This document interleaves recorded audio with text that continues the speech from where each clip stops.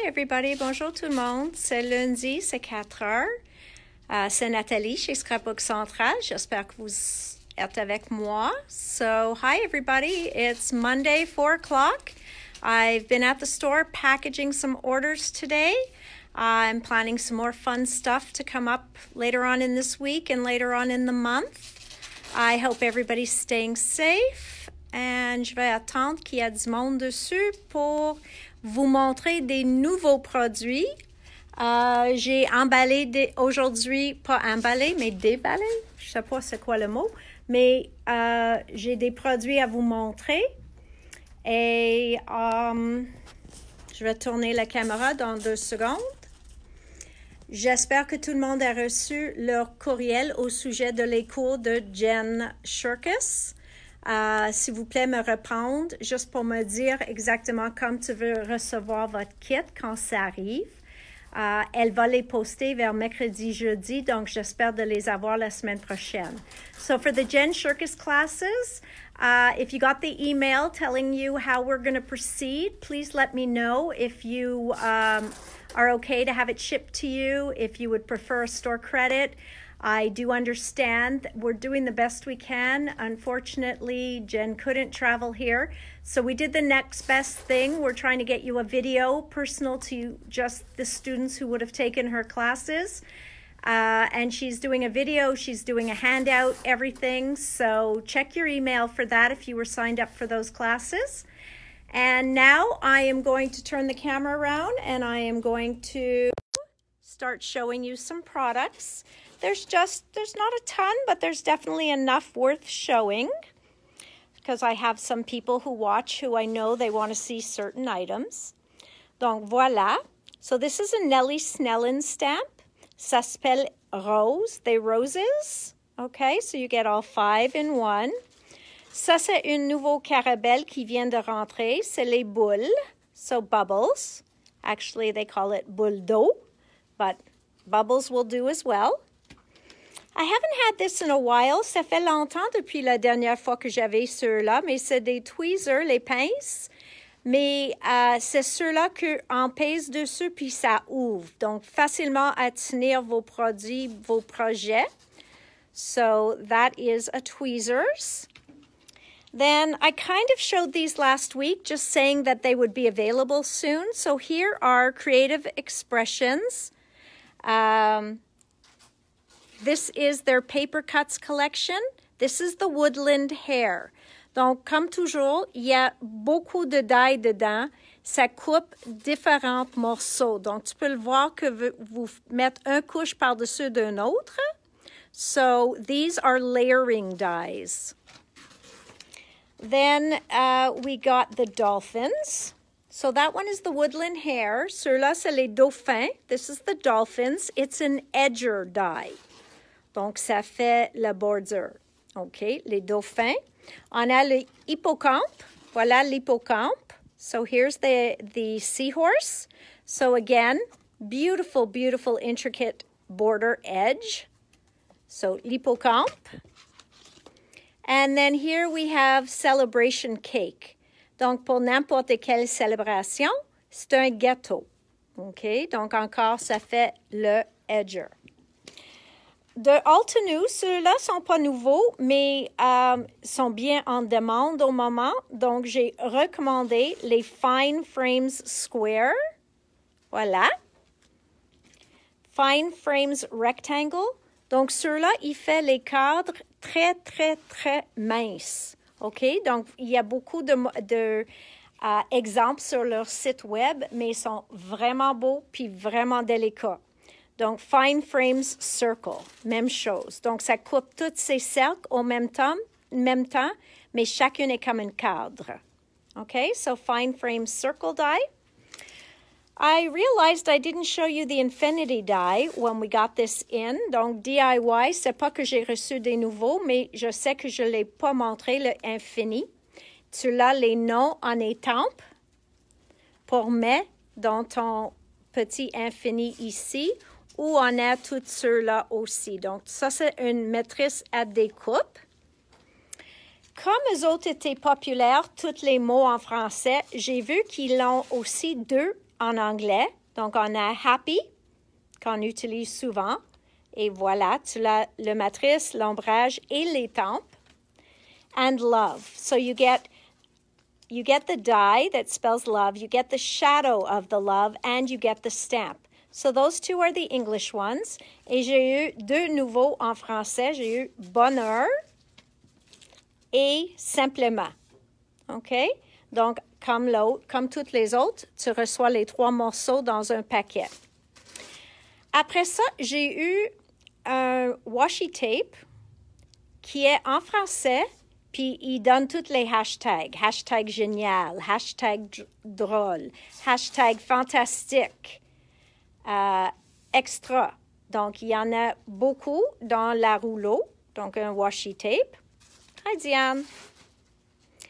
Et voilà une autre qui a les saisons, il y a les journées, matin, après-midi, journal. Donc, tu peux utiliser ça séparément ou juste au complet.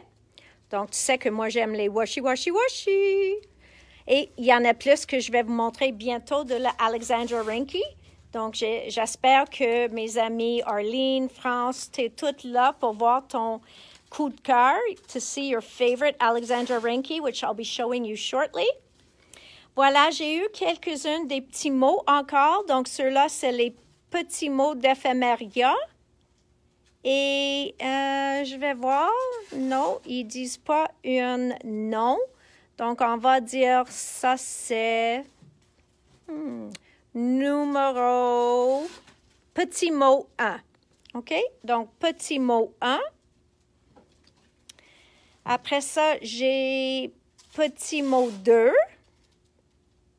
OK, petit mot 2. J'ai petit mot 3. Et j'ai ceux-là qui viennent de encre et l'image. Et ça, c'est juste mot 01. Donc, ce n'est pas petit mot, c'est juste mot 01. Pour ceux qui ont acheté l'autre set de bannières avec la matrice, ça, c'est une autre bannière que vous avez la matrice déjà. So if you bought the dies and stamps that were the banners, this banner is one of those dies. So this stamp set was in addition to the other one. This one's all flowers, but this banner die would be in the original set. Et cette bannière aussi. Donc, si vous l'avez le set original avec toutes les découpes de bannières, ça, c'est une autre bannière inclue et ça, c'est tout au thème de Noël. Donc, ça s'appelle Noël. Après ça, j'ai à l'unité, puis je ne sais pas si eux autres, ils ont mis un carton dans le paquet. Oui, donc je ne peux pas vous montrer les papiers à l'unité, mais tu vas me croire qu'ils sont tous là. Et je vais vous montrer dans le paquet. Donc, ceux-là sont disponibles à l'unité, mais premièrement, je vais vous montrer le paquet. Donc, ceux-là, ils s'appellent... il n'y a pas de nom. C'est une des ateliers... Oh, oui. Douceur hivernale. OK? Douceur hivernale. So, this one's called Douceur hivernale. And then it's got all of these motifs dedans. Ceux-là, je ne l'ai pas eu à l'unité. OK? Donc, ceux-là, c'est seulement disponible en kit. So, this one. Then, this one looks really fun. So, this one is, let's turn it around, correspondance. Okay? So, this one is correspondance. And then, this one is called Comme un air de printemps. OK? So, comme un air de printemps. Puis ça, c'est toutes les pages incluses. Après ça, je ne sais pas, c'est 2 collections. Ceux-là ici, c'est comme un air de printemps et j'ai chaque feuille à l'unité. Je vais essayer de vous montrer avant la fin de vidéo. OK? Et ceux-là, ils s'appellent This is Magic. Et c'est pour hiver. Merci. Could you open these and take out one of each because there's 5 or 6 different styles? Voilà, ceux-là, ils s'appellent This is Magic. OK? Maintenant, j'ai quelques-uns de All and Create que je n'ai pas montré l'autre jour parce qu'on l'a eu notre livraison séparément. Donc, j'essaie de vous montrer ça maintenant. So, I'm going to show you a few more All and Creates. These came at the beginning, probably around beginning of January or something. Some of them were older, but refills. I'm just showing them to you because I still have them and I thought you might want to see them. Donc, ceux-là s'appellent Furry Friends numéro 2. Puis j'ai la maîtresse. Hi, Michelle. Hi, Carrie, Lorraine. No, which ones are they available in English, Lorraine? If it was those words, those little words, no, they only come in French. Sorry. And so there's Best Pal and the Best Pal die. Very cute. Then this one is numéro 151. This is 151. I would love to stamp this and cut those dominoes out and do something with that. So number 151.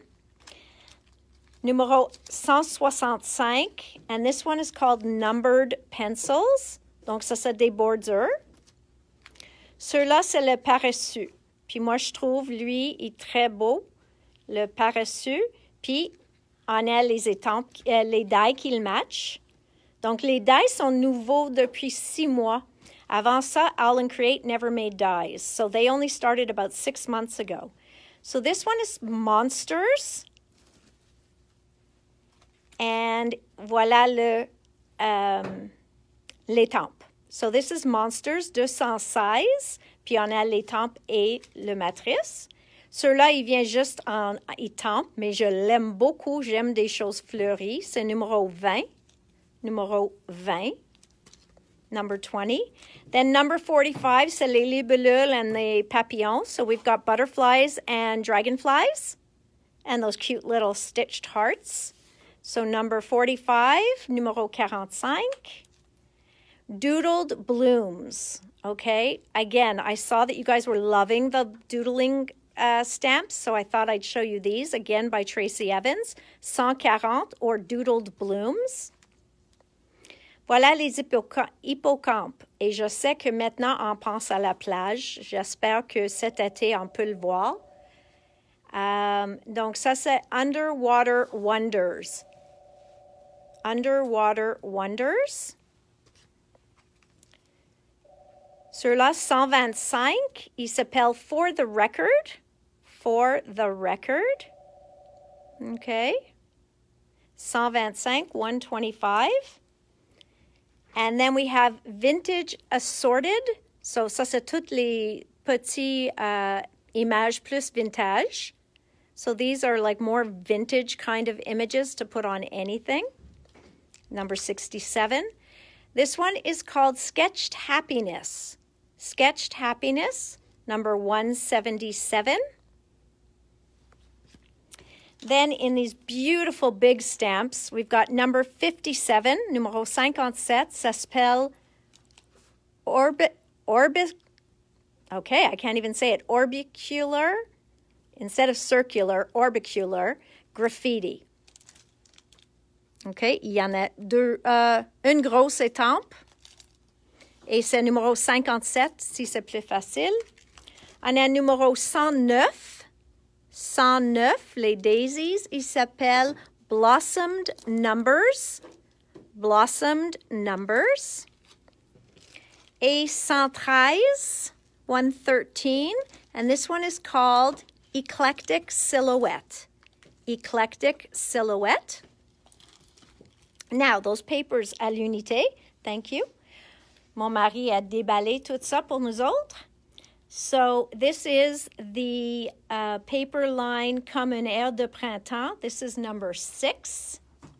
Okay, number 6. This is number 5, numéro 5. This is number 2, numéro 2. Oh, l'autre côté, il est comme ça.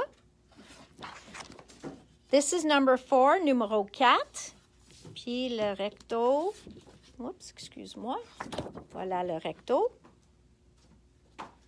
J'aime ça. Il y a le détail comme tout texturé dedans. Et celle-ci, c'est comme un air de printemps numéro 3. Et ça, c'est toutes des fleurs. Et comme un herbe de printemps numéro 1. Donc, ça, c'est disponible soit en paquet ou à l'unité comme ça. Et l'autre que je n'ai pas eu en paquet, mais ça s'appelle comme évasion. Donc, I comme évasion. Et ça, c'est le long courier. I'm not sure. What's it called? Long courier. Et ceux-là, le nom de le papier, on peut dire c'est numéro 6. Long courier. Ou courrier. Et voilà. Donc, ça, c'est papier numéro 6. Voilà, papier numéro 5. Oh, non, excuse-moi. Je me suis trompée. C'est numéro 4, ceux-là. 4. Et voilà le recto. Voilà numéro 5. Donc, vous pouvez faire un titre avec les lettres ou en arrière, c'est comme le vieux bois. So this is like aged wood, or you can use the letters for a title. Then this one is number 1, 100% feuillage. This one here is number 2, hexagons. Okay, hexagons. Then we have paradis. So this one's number 3, paradis. And then that's the other line again. Okay, so that is everything from Corel Craft. So we looked through all that. Now, does anybody want to see Wow embossing powders? No love, not going to show them. Just kidding. Of course I'm going to show them. Okay, so I hope Pamela's there. Here are the new Wow embossing powders. Now, these are all inspired, sont toutes inspirées ou faites ou choisies par des designers. Donc, on a celle de Tracy Scott, on a une de Joe Firth Young, j'en ai 2 de Seth Apter, j'ai une de Sarah Newman, donc je vais vous montrer. Voilà, ceux-là, c'est de Tracy. Donc, pour Tracy, c'est toujours les beaux couleurs vifs. Et voilà, tout pailleté. Regarde ça. Il est vraiment beau. So, c'est une poudre embossée. This is a glitter embossing powder. So, you see, it is embossing powder. Et il s'appelle Gemstone. OK, voilà une. Après ça, j'ai... Ceux-là, c'est de Seth Apter. Il s'appelle Cosmic. Donc, ceux-là sont des couleurs. Tu peux le voir, les grains sont mélangés. Donc, tu vas le voir de orange. Mais pour lui, presque tous ces styles, ils ont une l'air de comme métal. So, Seth Apters all have kind of a metallic look to them. So, when you would heat emboss these, they would be metallic. Then, whoops, this one just fell out. So this one is called Dockside. This one is inspired by Joe Firth Young. So I'm going to show you the colors. And I suggest you go on the Wow, allez sur le site de Wow, parce que tu vas le voir les couleurs en échantillon. Moi, je n'ai pas les chips pour vous montrer, mais toutes ces couleurs donc, sont dans les teintes de probablement la plage. Il y a une bleue, une sorte de brun, puis une dorée comme la sable. So this one looks very beachside-ish, but I suggest you go on to Wow Embossing Powders and have a look at some of their samples because they show it embossed. I wish I could show it that way. This one is by Sarah Noman. Ceux-là, c'est de Sarah Noman. Puis c'est un rouge rose, un bel jaune. Puis ceux-là, c'est comme un... Ça s'appelle hydrangea, so comme un lilas. Puis encore, il y a beaucoup de différentes teintes de granules dedans, donc ça donne un look un peu différent qu'une poudre juste unie. So this will always give you a different look than just a plain embossing powder because they'll have glitters in them, they'll have different grains of different colors, so they're definitely more beautiful when you heat them. Then we have, this one is by Marion. So she is the owner of Wow, and she inspires a lot of these. So this one, I don't know if you can see how glittery these are, but this is like a blue-green lime color. This has like metallic blue, purple, silver. And, oh, I can't even tell. This has so many colors in them. Ceux-là s'appelle Italian Adventure. Puis on a un mélange des couleurs dans chacune. Après ça, j'ai une autre par elle. Oh non, ceux-là, c'est par Catherine Pooler. J'ai oublié Catherine Pooler. Donc, ceux-là par Catherine Pooler, les granules, excuse-moi, sont un peu plus grands. Puis, il y a beaucoup, beaucoup de brillance dedans. Ça s'appelle Bundled Up. Donc, c'est un peu plus hiver, mais beaucoup de argenté, vert, argent, bleu, argent. Donc, comme j'ai dit, moi, je suggère d'aller voir sur leur site. So this one's called Bundled Up. It's inspired by Catherine Pooler. I suggest you go look at that because you really can't get a good effect. This is the metals by Seth Apter. Ceux-là sont vraiment métal. Donc, ça inclut cuivre, c'est du country copper. Il inclut weathered gold, donc une dorée, puis etched platinum. OK? Donc, ça, c'est 3 métals. Mais encore, si vous allez sur le site de Wow, tu vas le voir l'embossé. Maintenant, j'en ai une de Marion encore. Et ceux-là, ça s'appelle Caribbean Charm. Donc, ça, c'est plus comme les Caraïbes. So, ici, Caribbean. So, you have green, you've got blue, you've got sand-like. Donc, un beau mélange. And then this last one here is Riviera. Ceux-là, on avait déjà, mais chaque fois que je le commande, il part vite. Riviera, donc ceux-là, c'est vert, noir, blanc. Il faut vraiment voir le look de ceux-là. Ça, c'est blanc, noir, puis argent. Puis ceux-là, c'est comme une corail ou jaune. Oui, c'est plus doré, noir et blanc. So these are beautiful. We've had them before, so check your stash before you ask for it. But they are gorgeous. Gorgeous, gorgeous, gorgeous. Okay, after that, we have a couple of singles. Donc, j'ai commandé certaines couleurs nouveaux. Ceux-là, Christine, Unicorn Magic. I mean, seriously. So this one is called Unicorn Magic, la magie d'un licorne. Ceux-là, c'est Picnic Basket. So that's Picnic Basket. So you can see yellow and gold. These colors are magnificent. Here for Denise, we've got Tangerine Dream. So Denise, you may need to get your hands on that. Let's see. This for Natalie, you probably need this. Haha. Cupcake Heaven. I mean, can you tell the color I'm wearing? This is just so me. Cupcake Heaven. Then we have Cloud 9. Now, we would think it's white, but it's more of an iridescent. C'est un peu iridescent, eux autres. Donc, Cloud 9. Ceux-là, c'est Gold Rich, mais un super fin. So this one is Metallic Gold Rich, super fine. Beaucoup de détails. Celle-ci s'appelle Frosting et c'est comme un bleu avec des flocons iridescents dedans aussi, ou des paillettes dedans. C'est pas des flocons.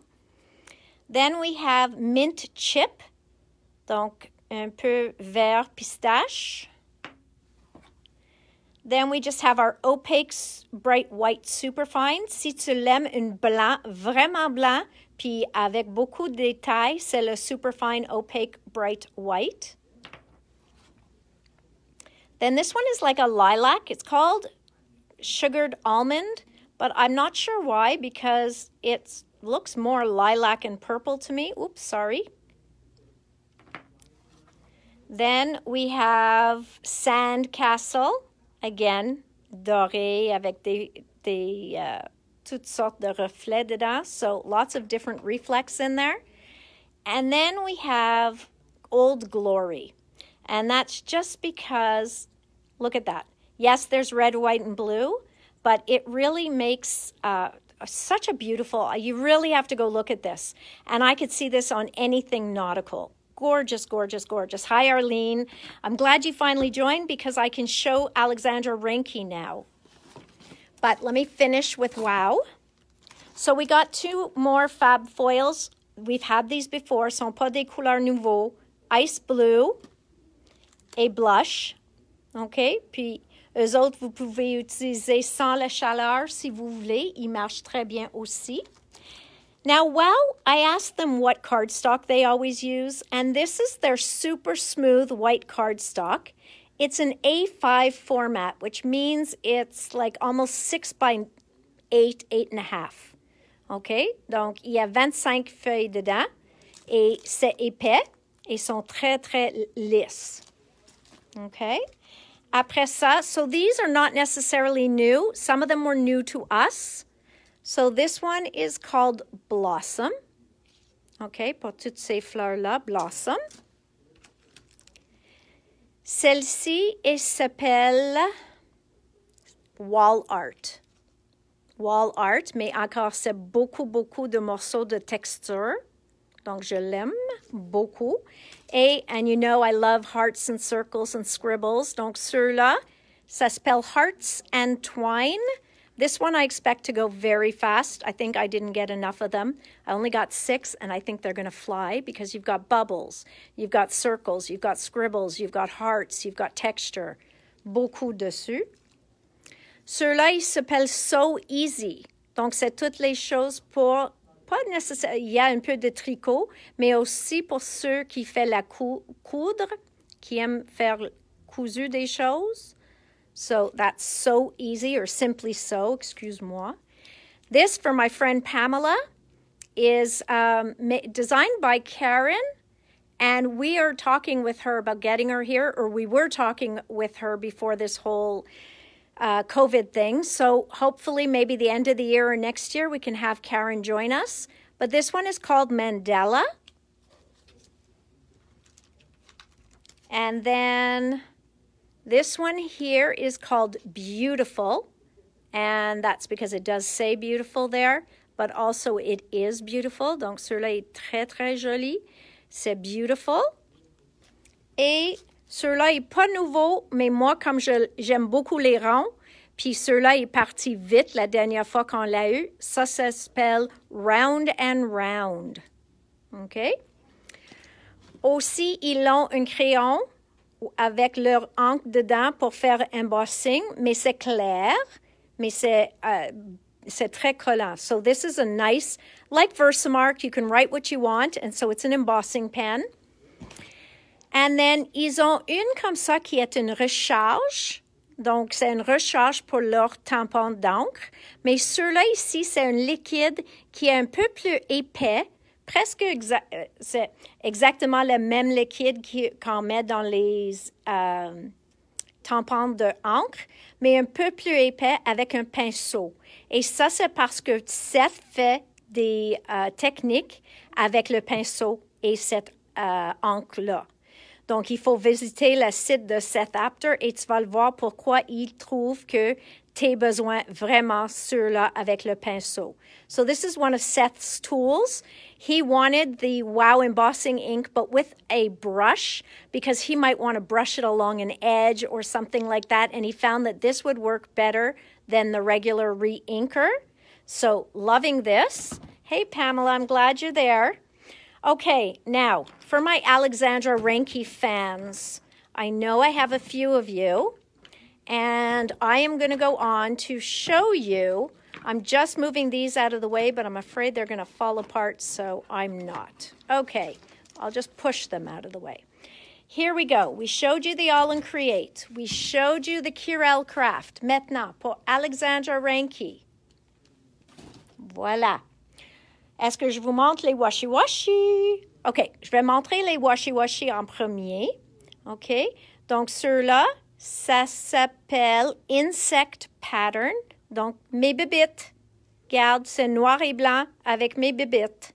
So, of course, I love that one. Ceux-là, ils s'appellent White and Gold Plants.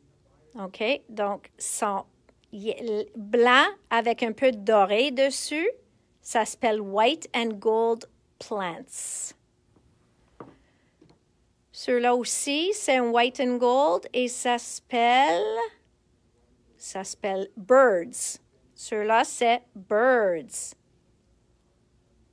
OK, les oiseaux. Then we have butterflies and bugs. Donc, c'est comme ceux-là qui étaient noirs et blancs, except ceux-là, c'est les bébites et les papillons. OK? Then we have this one is called, watercolor birds. Donc, sont encore les oiseaux, mais sont plus comme aquarelles. Tu le vois, comme c'est pas exactement coloré dans les lignes puis tout ça. So that is watercolor birds. Then I have another thick one. Donc, tous ceux-là sont environ 1,5 pouce à 2 pouces. So these are all 1.5 to 2 inches. And this one is called Sparkle Flower. Sparkle Flower.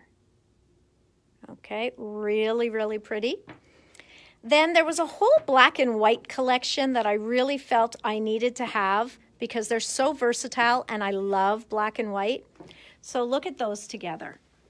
Just so beautiful. So there's 6 of them. I'll tell you the names. Donc, ceux-là, picotés, noir et blanc, ça s'appelle Dot Grid Dark Gray. Donc, c'est vraiment un gris foncé, mais ça va tout avec mon collection noir et blanc. So this is Dot Grid Dark Gray. Après ça, j'ai Jade Square Grid. Donc, il dit ça, c'est jade, mais je pense que oui. C'est jade. Excuse-moi, c'est jade. This one is definitely black and white. White grid on black. White grid on black. Ceux-là, c'est dot grid white on gray. Donc, ça, c'est encore une gris foncé, foncé. Ceux-là, calendar typo. Donc, ça dit c'est comme un calendrier. Donc, il y a tous des mots de calendrier, des chiffres, tout ça, mais pas un calendrier propre. Donc, c'est juste vraiment une variété. And then, last but not least, is black confetti. And that's just black on white confetti. OK, donc ça, c'est toutes les washi. Maintenant, je commence avec... J'ai commandé 2 dies qui matchent leur collection de bébés. So this one is called, is there a name? Die Elephant on the Moon. Éléphant sur la lune. OK? Et ça, c'est les morceaux là. Éléphant sur la lune. Puis ceux-là, c'est un salopette ou un petit robe pour bébé. OK? So this one, they call it rompers. Et c'est vraiment pour les bébés. OK. Now these. Ça ici, sont pas collants, sont juste des morceaux de papier un peu plus rigides, but I couldn't resist them. Parce que, regarde, c'est juste, ça s'appelle art figurine, c'est les oiseaux, sont aquarelles, je l'aime beaucoup. Je tourne ce papier à l'envers, je peux pas, juste pour vous montrer ça. OK? So this is, do they have a specific name? Je vais chercher un nom. Il n'y a pas un nom. Donc, on va dire art figurine. C'est-tu possible? On va dire ça, OK? Soit le numéro ou art figurine ou oiseau. Maintenant, ceux-là, ça, c'est une collant. Et c'est comme eux autres, ils font leur collant. Je pense que c'est possible que ce n'est pas découpé autour, mais qu'il faut le découper. Voilà. Donc, ça, c'est un collant. Et encore, il n'y a pas un nom. Donc, on va dire crayon ou collant numéro 1. OK? Collant numéro 1. Ça, c'est... OK, ça, c'est un paquet de papier 6 par 6. Il ne fait pas beaucoup de le 6 par 6, mais ceux-là, j'ai bien aimé. So, I love this. This is a 6 by 6. They don't do a lot of 6 by 6 collections, but this one was just too beautiful to pass up. Can go right on your card, and then you just put your sentiment. Really nice. Then this one is, so did this one have a name? It must have a name. Yes. So this one is called Butterfly Collection. This one here is called Lane's Spring Collection, Printemps. OK? C'est la collection Printemps. Puis ça, c'est toutes les 6 par 6 qui sont inclus. OK? Then, look at this. The little umbrellas, des parapluies avec les nuages, avec la pluie. Puis check comme est cute, cette collection de printemps. J'essaie de vous montrer toutes les images, mais ils sont vraiment petits. Mais c'est tout pour le printemps. Ils sont vraiment cute. Donc, ceux-là, ils s'appellent Get Well Soon. OK, Get Well Soon. Et ceux-là, c'est leur nouvelle collection de bébés. Donc, on va dire Baby Collection. Et encore, ça, c'est les petits 6 par 6. OK? Donc, j'ai fait ça. Maintenant, c'est de vous montrer les papiers. Voilà. OK. Now, la seule chose, il faut qu'on fait les papiers par probablement numéro parce qu'ils ne donnent pas les noms. OK? So, this one, numéro 1658. 1658. 1658 sont pas recto verso. This one is, I can't believe they don't give them names. We're gonna call this paint tubes. Les tubes de peinture. Okay? Beautiful, beautiful piece. OK. Sont pas séparés par collection. Je m'excuse, mais on a fait ça vite, vite. So this one is from le printemps, and it's 1655. Mais tu peux me donner juste les chiffres à la fin, 1655. OK? Et encore, eux autres sont pas recto verso de Alexandra Rinke. Ceux-là, c'est 1656. 1656. This one is 1652. Donc, toutes dans la même collection. 1654. Now, this is interesting. They have all these little cut aparts, so you can really piece together and make your own kind of design, or you can use the little pieces. Ceux-là, c'est 1660, 1660. Okay, hang on. Okay, now this one is 1659, 1659, et c'est tous les oiseaux et papillons. Oh, non, juste les oiseaux, excuse-moi. Toutes les ailes, j'ai vu comme papillons. So that's just birds, and that's 1659. This one is 1657, and it's all butterflies on a dark gray. La couleur, c'est comme un gris foncé en arrière. Okay, this one could be, I'm not sure, from their baby collection. 1621, 1621. 1622, 1622. Yeah, this is their baby collection. How cute is this page? 1623. 1624. Could you believe someone calling during my video? Can't happen. 1654. 24. I should put my glasses on.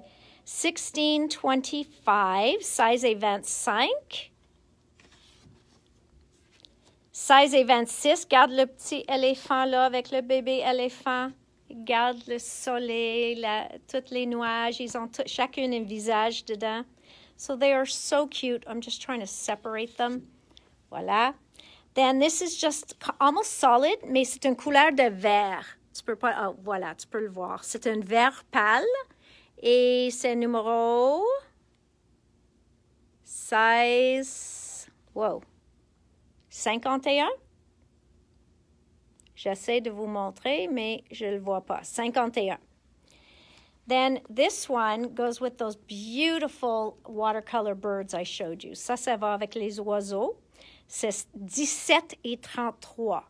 Numéro 17, 33, 1733, 1732, 1732, 1728. Let me show you the whole beautiful paper. 1728. Then I've got an upside down paper. 1720, 1720. 1720, 1720. This one goes with like our paint tubes. It's kind of a color chart. 10, 234. 10, 234. Et ça match avec les paint tubes. Et 10 et 16 et 53 pour match avec la collection printemps. Je m'excuse que sont mélangés. J'ai demandé à mon mari de le faire, puis il ne sait pas les collections ensemble. Donc, on fait ce qu'on peut. So sorry that the collections aren't together, but we grabbed them out of a box. I'm going to enter them in the computer tonight. So when I leave here, I don't sleep. So these will be entered so that they could be purchased tomorrow. So this one is number 306, 306.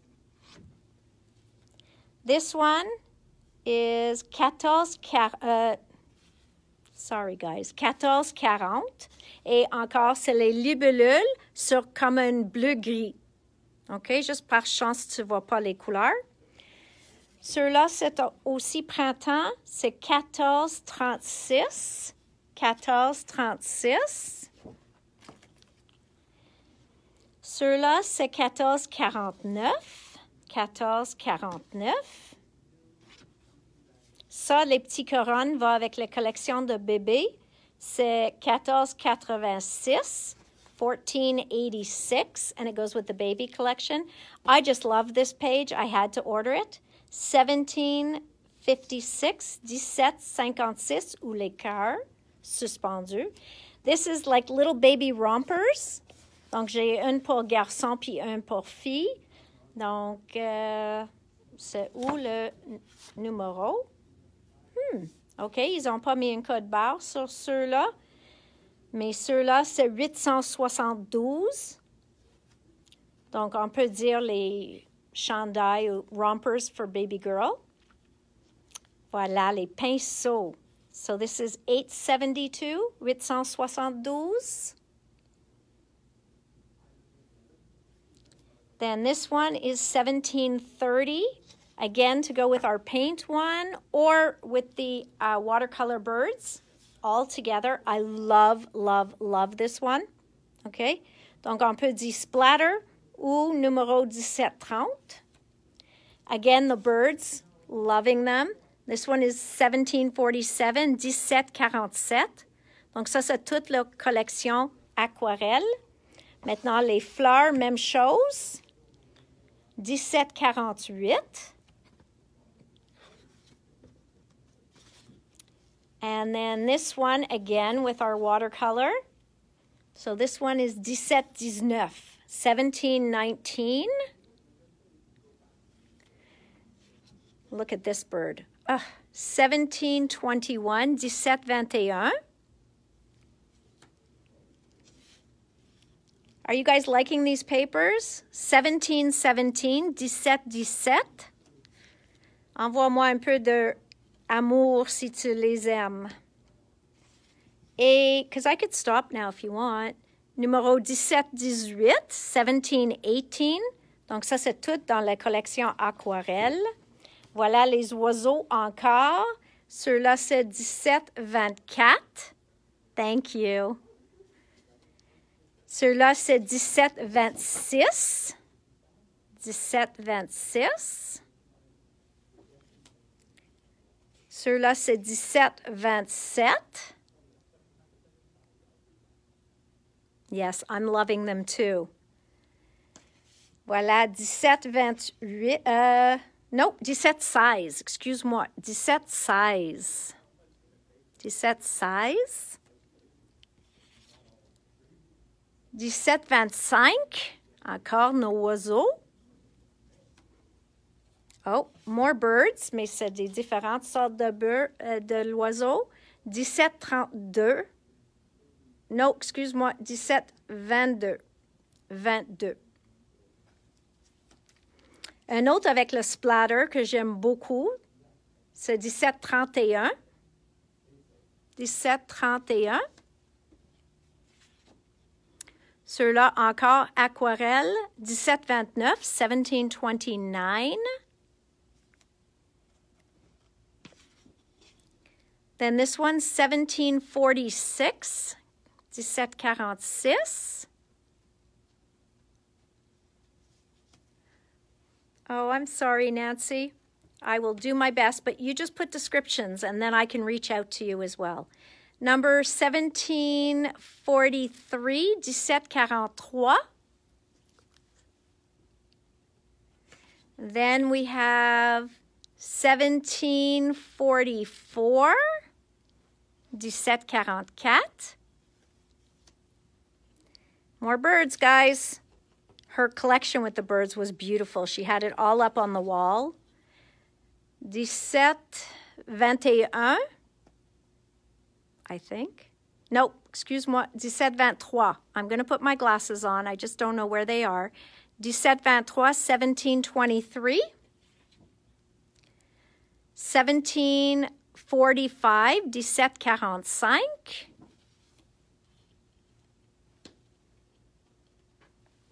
Those aren't mine. Those aren't mine. It's okay. Merci. Voilà, 236, 236.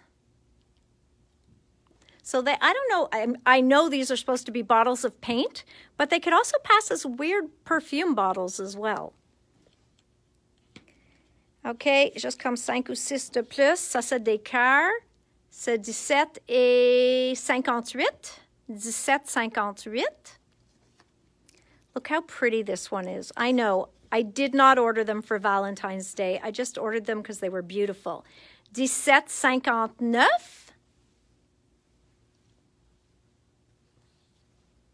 1759. Now back to baby. Okay, and it says welcome. Size 27, 1627. And that's baby girl. Voilà, baby boy, 1628, size 28. Then this is boule de laine. So, Sophie, you might want this too. Ça, c'est 307, 307, and it's balls of yarn. So, just colorful and beautiful. Then there's this one, and this is because they did a whole crafting collection.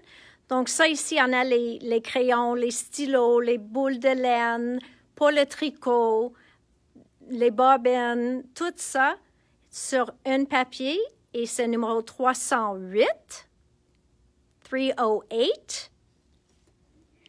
And then back to the baby line, 1407. Okay, so it's a pretty pink with a small bit of brown. Donc, tout le bébé, c'est soit bleu ou rose avec une touche de comme un gris-brun, donc plus comme un taupe. So if you need me to show you those again, I can. You can describe them best you can. I try to say the number in English and French. Sometimes I forget, so if anybody needs anything, I have no problem. But I have my glasses on now, so I'm going to go backwards through them quickly with the numbers in case anybody needs them. 1407, 1407, 10308, 10308, 10307,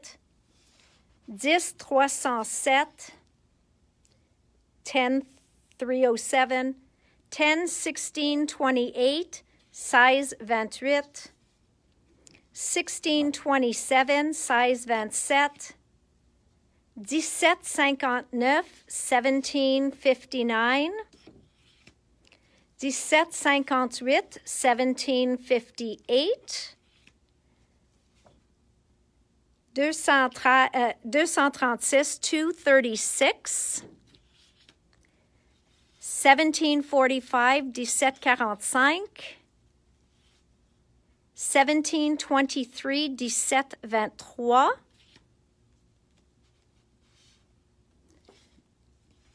1744,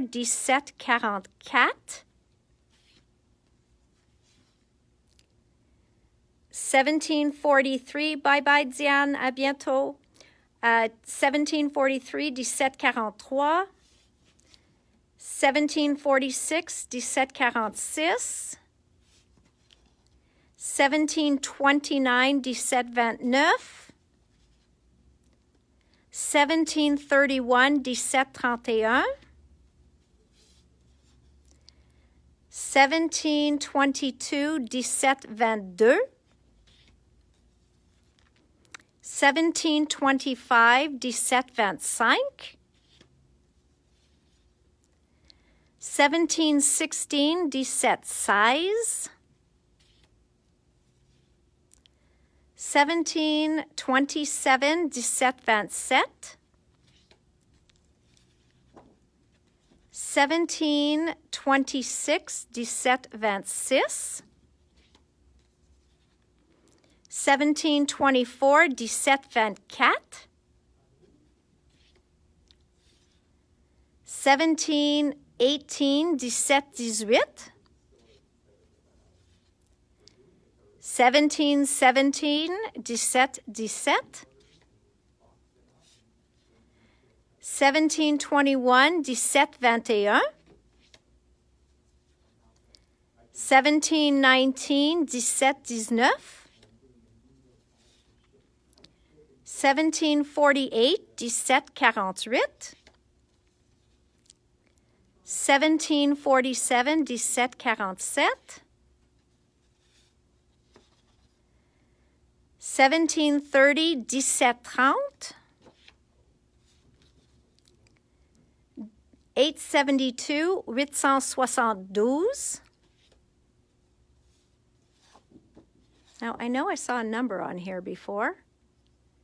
OK, on va dire c'est les pages de bébé avec les rompers. OK, so that's baby boy. And this one is baby girl. OK, le rose ou le bleu.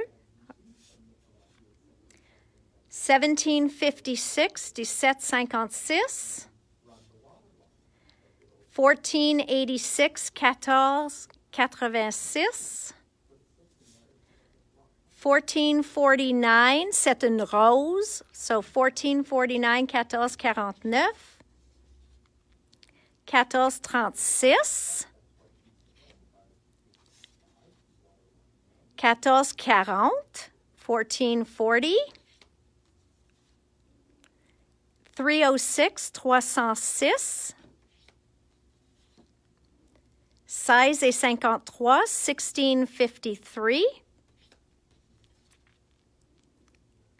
234, 234.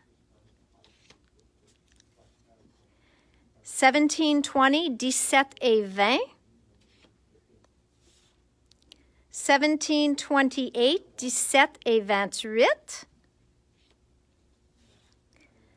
1732, 1732. 1733, 1733. Cela est une vert pâle. 1651, 1651. Green, light green. Ça avec l'éléphant, 1626, 1626. So cute. And then look at this one with the little bunny staring up at the balloon, or not the balloon, but the little heart. 16 et 25, 1625. Then we have our moon with a little chapeau, 1624. Then we have this one with the animals sleeping on the crowds, 1623, 1623. Then again, the little hearts, 1622. C'est comme un bleu avec une touche de vert dedans. Et ceux-là sont complètement roses. 1621. Then I have 1657, les papillons encore. 1659, and that's birds. Presque fini. 1660, 16 et 60. 16 et 54, 1654. 16 et 52, 1652. 16 et 56, 1656. 16 et 55, 1655. 1658, 16 et 58. Et la dernière, c'est 235, 235. Ça, c'est tout pour aujourd'hui. Je vais vous montrer beaucoup. Demain, j'espère de faire une vidéo de technique. Donc, pour demain, j'espère de vous montrer un petit technique. Je vais être ici en magasin pour quelques heures pour faire de la poste. Donc, envoie-moi un petit courriel ce soir si vous voulez poster ce que vous avez ici. Ou on peut le livrer, ou vous pouvez ramasser, mais il faut qu'on vous donne un rendez-vous pour ça. Et donc, tu peux me contacter soit sur Facebook Messenger. You can call me, contact me through Facebook Messenger, or you can send me an email. And then tomorrow I'll be shipping out more orders. We've got a courier service now, and the boxes have been under $10, so that's great. It's really been a good price. And if you're interested in me contacting you tomorrow to settle up, I will be calling people randomly, but if anybody knows they really want something shipped tomorrow, just send me a little email or put it here in Facebook, and I'll contact you tomorrow to ship. And it's pretty much why I'm finding most of it is one-day service for $10 and under. So it really hasn't been horrible. We've been very happy with this new shipping. Donc, pour ceux qui font la poste, on a trouvé que sont beaucoup moins dispendieux maintenant. Donc, si vous êtes intéressé d'avoir tes affaires envoyées chez toi ou que je les ramasse, garde ici pour un autre jour, il n'y a pas de problème. Mais demain, je vais appeler des autres personnes. Donc, merci à tout le monde. La prochaine vidéo, probablement avec les produits, va être mercredi ou jeudi. Mais pour demain, je vais essayer de faire une technique. Donc, merci tout le monde. Bye, everybody. Thanks for watching. Let me know if there's something you need. You know I check all the Facebook messages here. And tomorrow we'll see you and get messy together. So, thanks. Bye, guys. Salut. Bye-bye.